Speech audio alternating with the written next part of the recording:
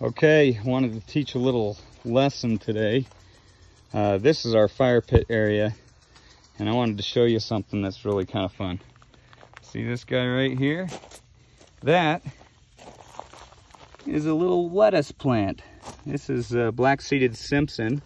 It's a variety that I really like that we grow around here, and it's absolutely amazing what plants will do. I mean, obviously we've got weeds that'll grow everywhere. And why are they weeds? Because we don't want them.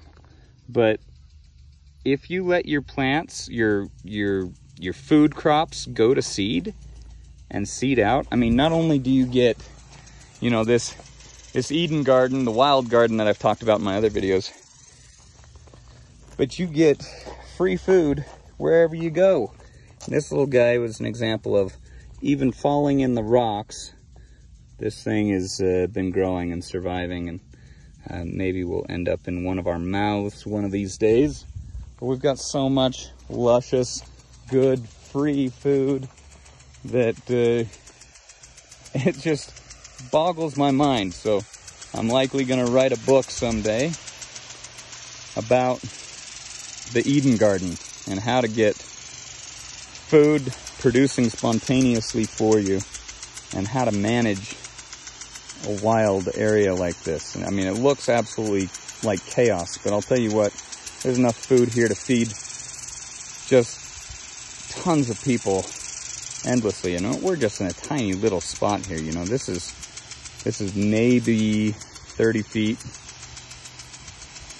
long and 12, 15 feet deep. So I guess 30 feet wide, 15 feet deep. So it's not a very big spot. It's just endless with all sorts of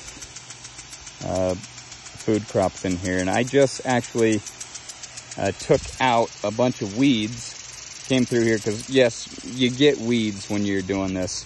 But what I did is I came in and started taking weeds out. Not that I'm weeding all the time, but I'm taking some weeds out. And where I'm taking the weeds out, I'm putting in my summer crop. So my tomatoes and my spaghetti squash and my cucumbers, things that I've started in plugs, giving them a jump start on the season. So wherever I took the weeds out, I put those in, and they're gonna fill that spot. And so now I've got no empty soil space. It allows the moisture to stay in the soil longer, the microbiology to just go gangbusters. And now we've got food just growing on every square inch of this plot. And yes, I do step on food as I'm walking through to get the food that I want.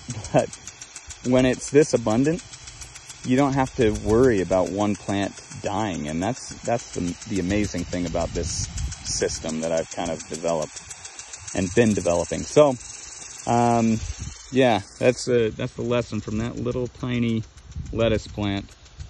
If you let things go to seed, they're going to grow for you, just like weeds. If you let weeds go to seed, they're going to come back the next year. You better believe it. So let the things go to seed that you want to eat, and there will be an abundance.